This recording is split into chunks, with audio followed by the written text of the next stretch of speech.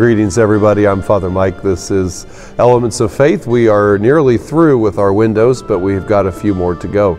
And today I just wanted to briefly comment on this, probably one of the most well-known windows in our church and most well-loved, and it is the big one with the crucifix. But before I get to the crucifix piece, I'd like to start at the very top of this window, which tells the story from the book of Numbers, chapter 21. And you see there this bronze serpent is put on a pole by God's command, such that all who look upon it are saved from the tribulation that was going on at the time. And all those who looked upon this gold serpent on the pole, this wooden pole, were saved. And which becomes kind of a huge foreshadowing, right, of the crucifix, a huge foreshadowing of our Lord on the crucifix, on that kind of wood.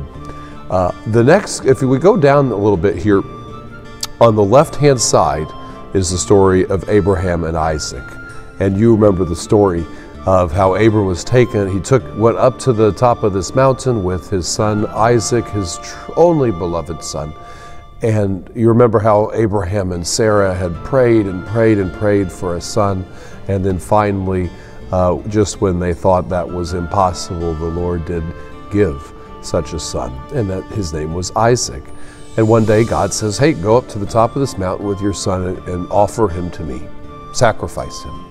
And Abram was very confused, but he was deeply faithful and obedient, so he climbs up this big mountain with his dearly beloved son, and he prepares to do just what God had commanded him. And where they're walking up there, and Isaac says, well, I see the wood, I see, the place where we're going to be the sacrifice, but where's the lamb? And Abram says, God himself will provide the lamb. Well, at every Mass, we say, Lamb of God, you take. Jesus becomes the Lamb, the only begotten Son of God the Father, sharing in his image and likeness and divinity and fully human at the same time.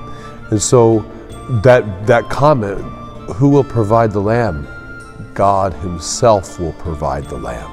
And then Abram is prepared to make this offering, and God says, don't you dare, because Jesus will be the Lamb.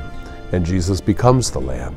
And that's what we're going to see a little bit further down on this big window. Again, another foreshadowing, just like the book of Numbers, of what is about to happen. Take a look next door.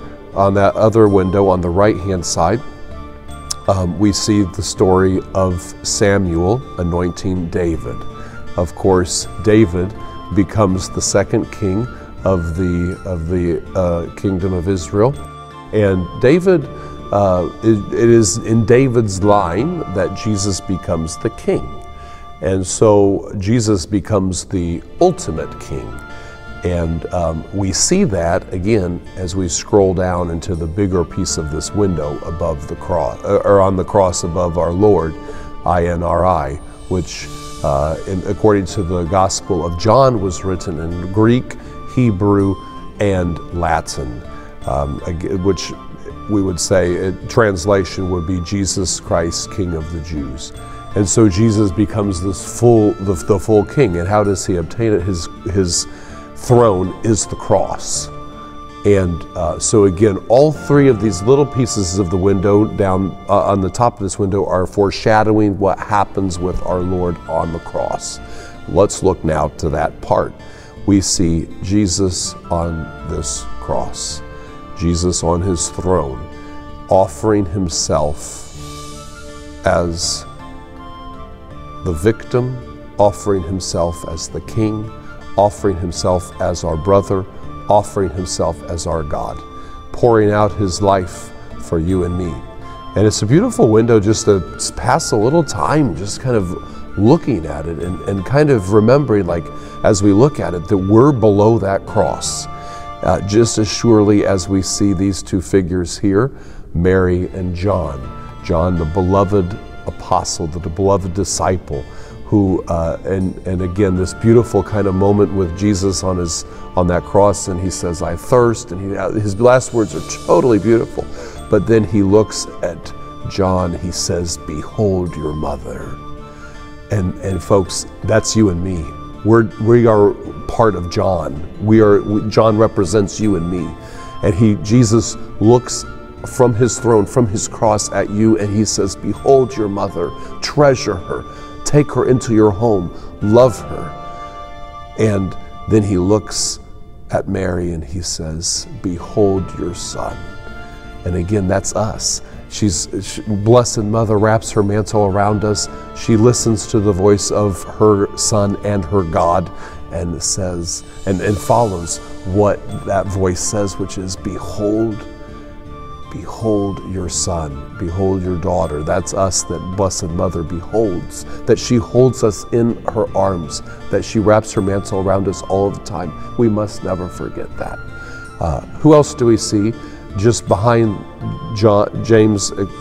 behind John and Mary, we see Joseph of Arimathea, and we see Nicodemus.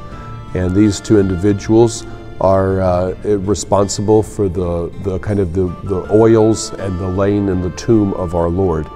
And so they're kind of standing there ready to do their part. On the other side, we see Mary Magdalene. Pope Francis has a particular affection for Mary Magdalene, and you know, it's that Mary is one traditional title that you might see affixed to her is the kind of the apostle, so to speak, of the resurrection. That she was the first one there to kind of witness this beautiful event that had happened. Not that she actually saw it happen, but she gets to the empty tomb and she says, "Where'd it go?" And then remember how Jesus is there, and Jesus says, "Mary." And at first, like, she doesn't realize, like, you know, that she thinks it might be the gardener or what's going on, you know. And then Jesus calls her by name and says, "Mary." And at that very moment, she knew. And so she becomes the first witness of the resurrection, the first, and then she goes and she runs and she runs and she tells everybody, and it's the most beautiful kind of story that has come on down to us now through the years. As I stand underneath this window, I just kind of remember that I'm standing below Christ, and that the blood, the water flowing from his pierced side comes upon me, and it comes upon all of us. It falls into the chalices at Mass. It falls into the baptismal founts that we are baptized into. And the salvation, the light of Christ. Christ is the light. You see that in this window, the light kind of just shining down on our Lord, who is the ultimate Son. And that same light, that same life falls upon you and me when we simply gaze upon that crucifix, when we gaze upon our Lord. Just as this was foreshadowed on the top of this window in Numbers, whoever looked at that serpent on the pole was saved. And folks, when we look at our Lord and when we love our Lord as he asked to be known and loved and served, then we have that same life, not just here on earth, but forever in heaven. So take some time, especially this Lent, to look upon this window and just get lost in wonder, love, and awe at what our Savior has done for us. God bless you.